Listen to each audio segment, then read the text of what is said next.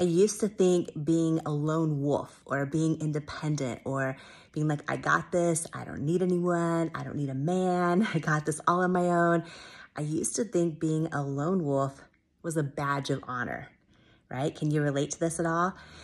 Until I realized in my life that sometimes when we are a lone wolf or when we don't want anyone to, we don't need anyone's help, it can actually stem from deep-seated unworthiness, from us actually believing we're not worthy of anyone else showing up for us.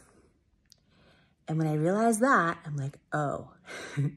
So if this is you, right? If you've been telling yourself like, oh, I got this, I don't need anybody, and calling it a badge of honor, when really you just don't believe you're worthy of someone else showing up for you. Step 1, realize it.